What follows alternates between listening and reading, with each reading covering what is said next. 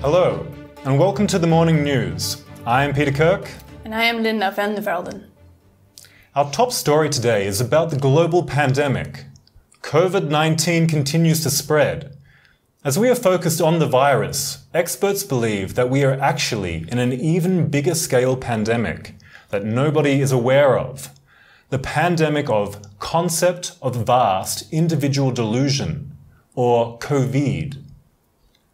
This is the real global pandemic that has been going on for billions of years. The reason that nobody is aware of it is because our mind is affected, and as a result, we can only see and remember things with distortion. We have all forgotten what it is like without COVID, and do not see or remember anything real or true. Most people reject this statement, saying that they surely don't have distorted vision or memory. Research has been carried out around the globe on whether we have all, without exception, been affected by COVID. Evidence is found by people who have glimpses of real memory and vision that pierce through the distortion. Jason Warwick from Spain has more. Jason. Thank you, Peter and Linda. Many people here have reported having those glimpses. Let me take you now to some so they can report directly on what they saw and experienced. The profound things that I saw was one of them was I had this experience that everything was the same instant.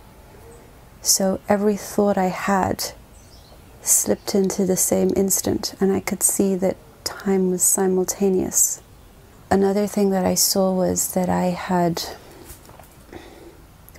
no control over my actions or my body. So it was like I would do something, or my body would seemingly do something in a very involuntary way, and then my mind would catch up. Then I would think about it. So it was like reversed. Whereas I would always think I would have a thought, I would make a conscious decision to do something, and it would play out. But this reversed that whole thing. My body, I had no control over my body at all. It was completely, I was like observing what it would happen. And then the periods got longer and longer that I was seemingly in control again. And the periods where I was out of control got smaller. So from the beginning when it happened, I was completely out of control. And then as hours went on, as days went on, I regained my control over my life. But it must have just been that I just like suppressed something so much that I got everything together again and closed up that hole. And this one day, I was preparing for meditation and I spotted this crow sitting on a branch, and suddenly it was like I became this crow. I was the one sitting on the branch, and looking around, feeling totally transformed, totally different, and seeing completely different perspectives of the world. Like I could see down below where I live, which I'd never really seen before. I live on a second floor apartment, and so I could see down underneath into my neighbours, and it was a total shift in perception, one that I hadn't imagined. Or You were a crow. Yeah, I was a crow. Yeah, somehow. There was only light, and there was only, you know, like it was an expansion, and I still heard birds, and I heard a truck, and that was all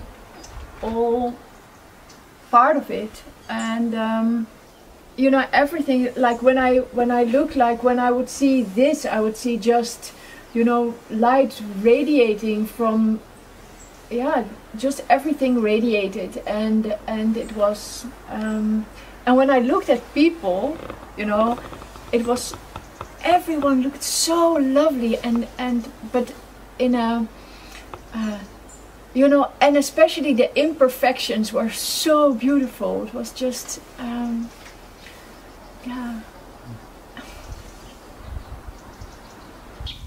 Wow, that is definitely different than what we hear about our everyday experience. Body identification is replaced by love and light, and time seems to have disappeared. Back to you, Peter and Linda. Thank you, Jason. Marina from Mexico is bringing us more stories. Marina. Thank you, Peter and Linda. I have a few people here with me, and they can tell us what they see and remember during these glimpses. Yeah, I feel like the things that stand out to me most in the memories was when I was around people. I don't know why that is, but it was almost like everything else got eliminated in some way, and that the only thing that felt like there was something coming through, almost like a light or something that was coming through. And I just remember, yeah, I can remember like feeling like so much like joy and like this sense of all is well, and you know, just like I'll say innocence, but that's not a good enough word. like this feeling like everything is like so perfect and so amazing, and yeah, like I was saying, talking to people and seeing them and seeing like this kind of like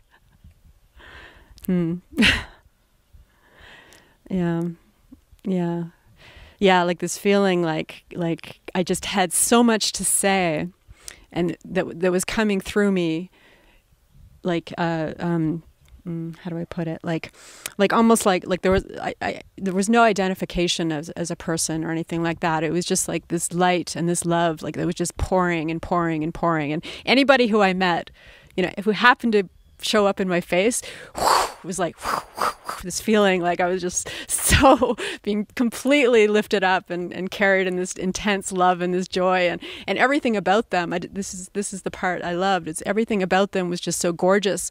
I felt like almost like I was a light, and they were like flies get attracted to lights, like. But it wasn't personal. Like it wasn't like Susan or anything like that. It was more the light. Actually, the light was the thing that they were attracted, and I was attracted to it too. So it was like we were all attracted to this light together, kind of thing. And then just sort of being caught up. And I remember like it was almost like certain people who were around me at the time.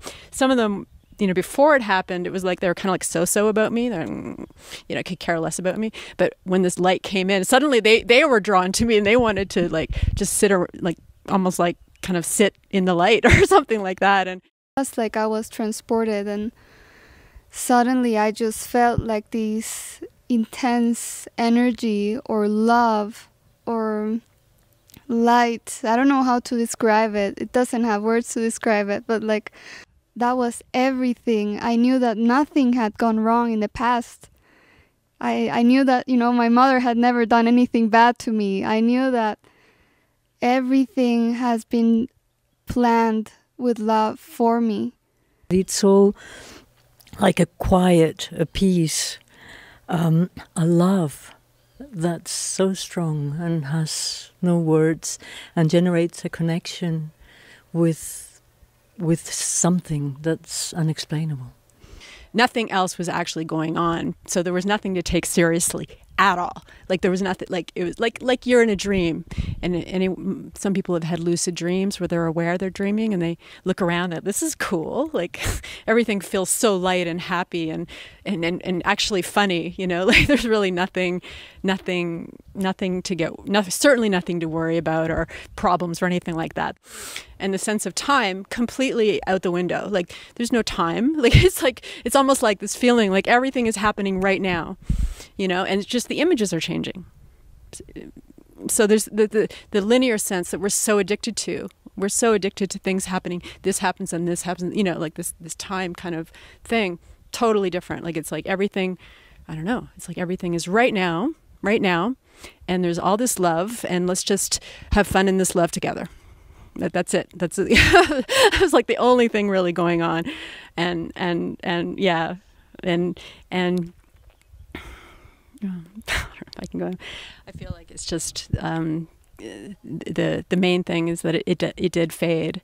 You know, it was like almost like getting so swept up into this love, and then at some point along the way, it's almost like it just washed away, and I was like this person again, and I was like in time again, and people are in your face. They're not joining you in a love at all. Like it's more like the complete opposite. I would say if it's like taking whatever the perceptual thing is and completely flipping it on its head, so that everything is about that experience of joy. So yeah.